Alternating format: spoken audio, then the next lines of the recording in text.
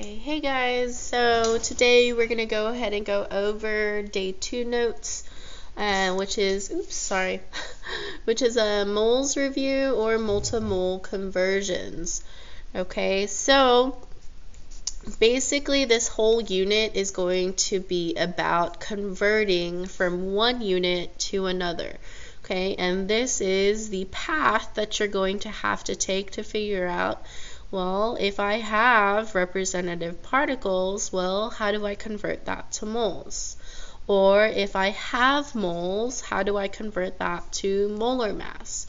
Okay, so you're either going to be going in one direction or another, or later on this week, we're going to be combining several steps. Okay, so basically to convert between units, follow the highway. Notice there is no shortcuts from grams to liters or between any of the 3 units surrounding the mole. Okay, this means you have to convert to moles, okay, before converting to any other unit. Okay, so again, if you were given volume and you want to figure out molar mass, then you're going to have to convert volume to moles, then moles to molar mass. Okay, so let's go ahead and practice moles and mass. So it's asking us to draw the mole roadmap. Okay, so in the middle is going to be our mole. Well, one of the units that we're going to use is mass, which is always represented in grams. Okay, so our conversion factor, if we're trying to go from mass to moles or moles to mass, well, our conversion factor is always going to be 1 mole is equal to the molar mass of that compound or formula. Okay, and that's also going to be your atomic mass. Remember that we just learned from day 1 notes? That's that. So if you don't know what molar mass is, you're going to have to watch day 1 notes of the video.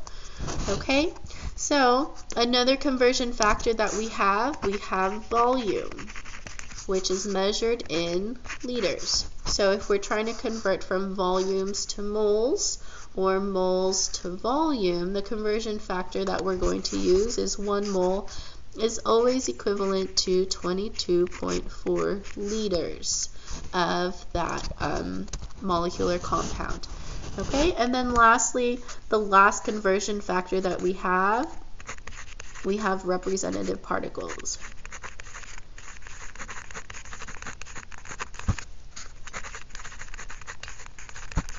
Okay, and then don't forget what representative particles are. So representative particles are atoms, ions, molecules, or formula units.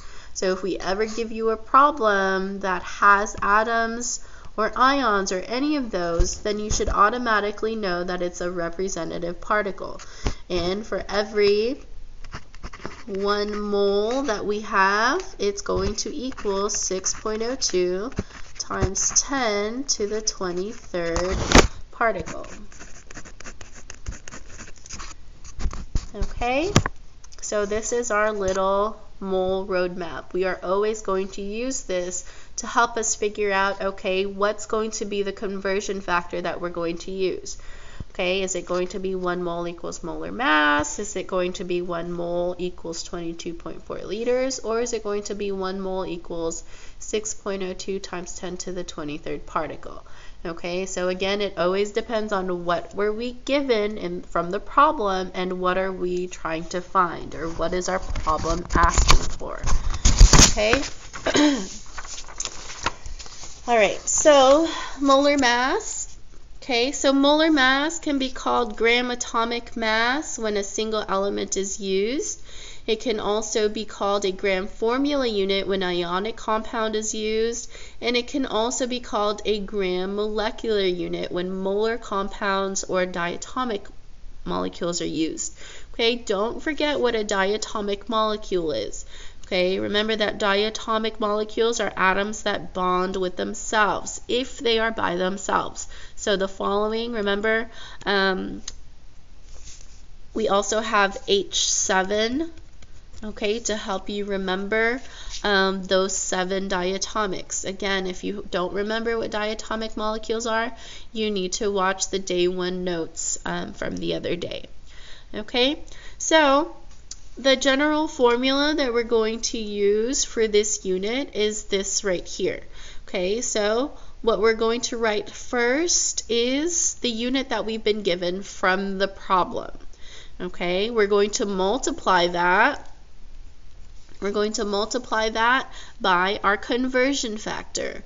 Okay, our conversion factors are from the mole map. So if you remember from our mole map, 1 mole equals 6.02 times 10 to the 23rd particles, 1 mole equals molar mass, or 1 mole equals 22.4 liters.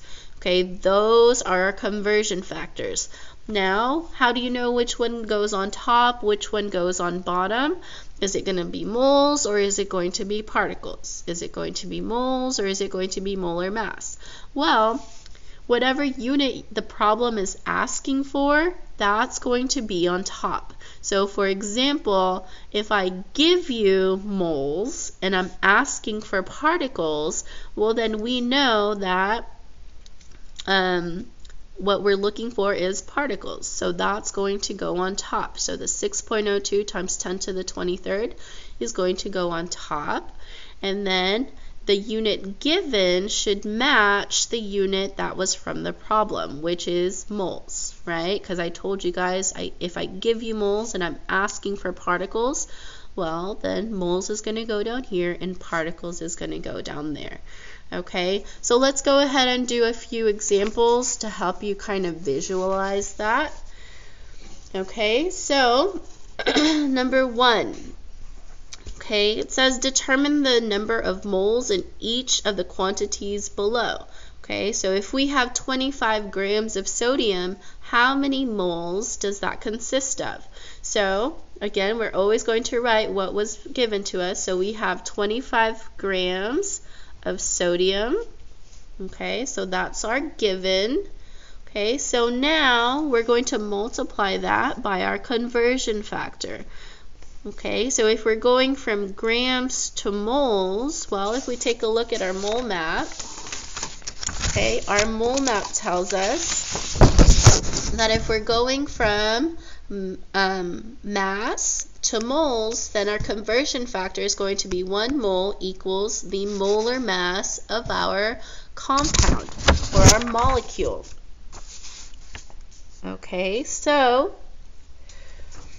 if we're trying to find moles, then our 1 mole, that's our conversion factor, of sodium is going to go on top, and our molar mass is going to go on bottom. So what is the molar mass of sodium? Well, on your periodic table, if you guys look up sodium, sodium is, oh, I think I'm wrong, is 22.990 grams of sodium.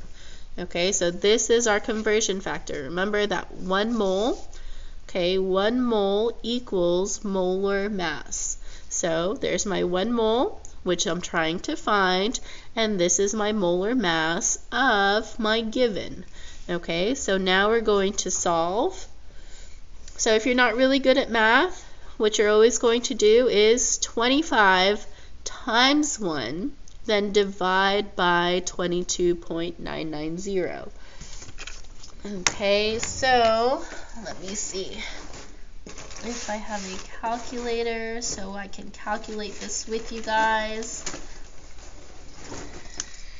Okay, so on my calculator, so what is 25 divided by 22.990? Okay, and our answer is 1.087. I'm just going to round to 4 significant figures for now. Okay, but is this going to be my final answer? And what units do I use? Is it going to be grams or is it going to be moles? Okay, so first let's go ahead and figure out what our units are going to be. Well, our grams are going to cancel out.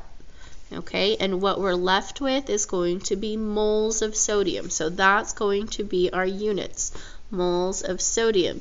And then if you guys remember, that's also what the problem is asking for, number of moles. Oh, excuse me. Okay, and then our next step is significant figures. Okay, if you don't remember significant figures from a few units ago, you need to go ahead and take out your notes and kind of refresh on that. Okay, but in our problem, we have two significant figures. So 2 and 5, that's our significant figures. So that means our answer must also have two significant figures. So this is my first significant figure, and this is my second significant figure. Those are the only two that I need. So this 8 is going to do what to that 0? Is it going to round it up, or is it going to round it down? Okay, it's going to round it up. So your final answer is actually 1.1 moles of sodium. Okay, so let's go ahead and do the next example. Okay, so we have 85 grams of H2SO4. So in this case, okay, let me see. In this case, okay, our given is 85 grams of H2SO4. And then again, we're going to multiply that by our conversion factor. Well, don't forget that our conversion factor, we're going from molar mass, or sorry, we're going from grams to moles. So this is going to be our conversion factor. Okay, so, and we're looking for moles. So this is going to be 1 mole of H2SO4, because that's what we're trying to find. We're trying to find how many moles of H2SO4 is 85 grams. Okay, so what's our molar mass? So I'm just going to do that right here. So H, we have hydrogen, we have sulfur, and we have oxygen. Okay, so how many of each do we have? Hydrogen, I have 2. Sulfur, I have 1. And oxygen, I have 4. Okay, so now we're going to multiply that by our atomic mass. So hydrogen, on your periodic table, hydrogen has an atomic mass of 1.008. Sulfur has the atomic mass of 32.066. And oxygen has the atomic mass of 15.999. Okay, and then we're going to multiply all those. Okay, so I'm going to do some mental math. So 2 times 1.008, 2.016. This is 32.066. And then let's actually work out the last one, because my mental math is not that good. Okay, so that's going to be 63.996. Okay, so if we add those all up, so plus 32.066 and then plus 2.016, our final answer is 98.078. So that's our molar mass. So our molar mass is 98.078 grams of H2SO4. Okay, so now we're going to solve. Okay, so remember 85 times 1 divided by 98.078. Okay, so 85 times 1, which I'm going to skip, so divided by 98.078 equals 0.866, and then let's go ahead and round 7. Okay, and then remember, what's going to be my units? Well, grams of H2SO4 is going to cancel out with grams of H2SO4. So what's the only unit we have left? Moles of H2SO4. Okay, so our answer, moles of H2SO4. Okay, well, remember significant figures. So is this our final answer? No, because our problem only has 2 significant figures. So how many significant figures should we have? We should have 2. So 0.87 moles of H2SO4. Okay? All right, so moving forward to number 3. So now it's asking us to determine the number of grams in each of the quantities below. So now it's asking us to find the number of grams, and we've been given moles. Okay, so if I have, my given was 2.5 moles of sodium, which is Na, I'm going to multiply that by my conversion factor. Well, what's my conversion factor for grams to moles? It's going to be the same thing. 1 mole equals molar mass. Now, which one goes on top? Which one goes on bottom? So this time we're looking for grams. So grams is going to go on top, and our 1 mole is going to go on the bottom. Okay, so what's our molar mass for sodium? Well, on our periodic table, sodium is 22.990 grams.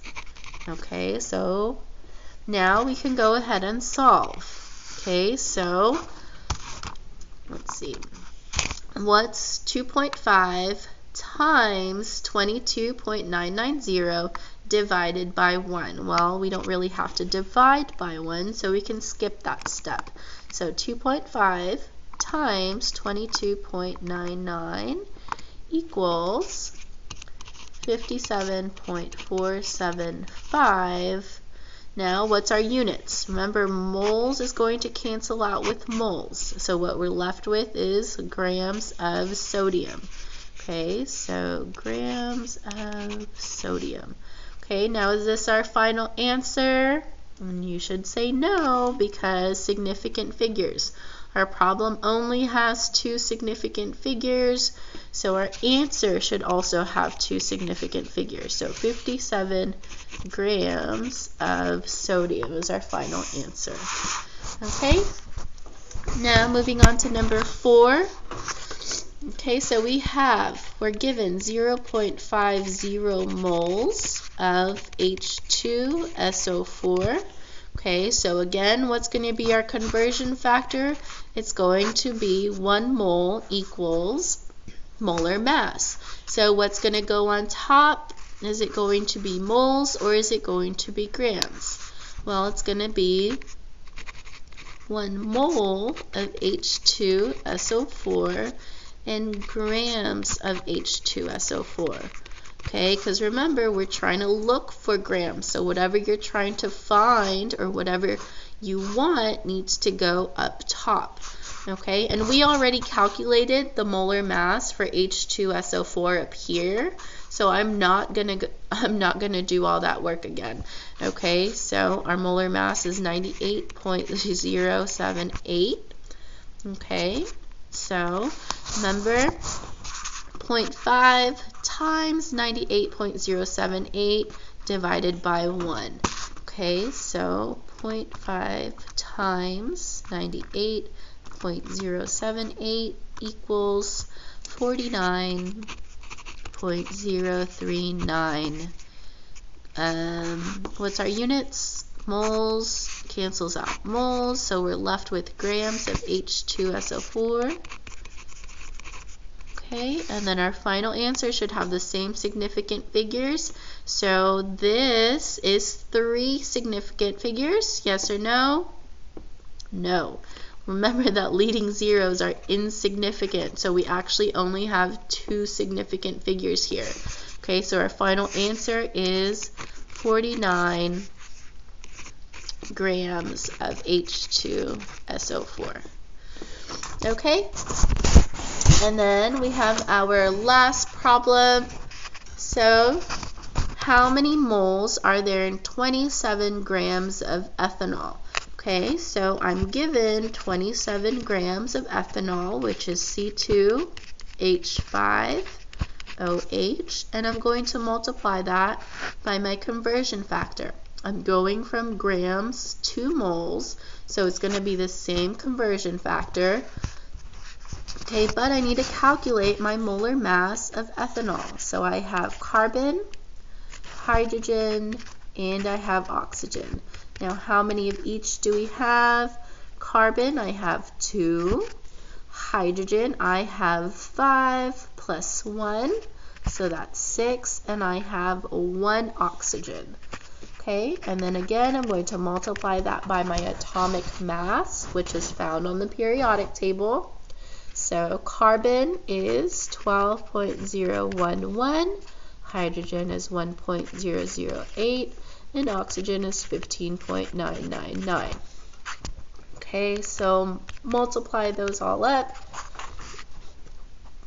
We get 24.022, 6.048, and then 15.999. Okay, so what does that total? Okay, so 24.022 plus 6.048 plus, plus 15.999. Okay, which equals 46.069. Okay, so that's going to be my molar mass for ethanol. Okay, so again, what goes on the bottom? Is it going to be moles or grams? Well, what we're looking for goes on top. So 1 mole of C2H5OH, and my molar mass is 46.069 grams of C2H5OH. Okay, so remember, our grams and grams are going to cancel each other out, and I'm left with moles of C2H5OH. Okay, so to do our math, 27 times 1 is 27 divided by 46. So 27 divided by 46.069 equals 0.586. Okay. So again, significant figures. We only have 2 significant figures in our problem, so that means our answer also has 2 significant figures. So our final answer is 0.59 moles of C2H5OH. Okay, so that concludes our notes for today. If you have any questions, please don't be afraid to ask.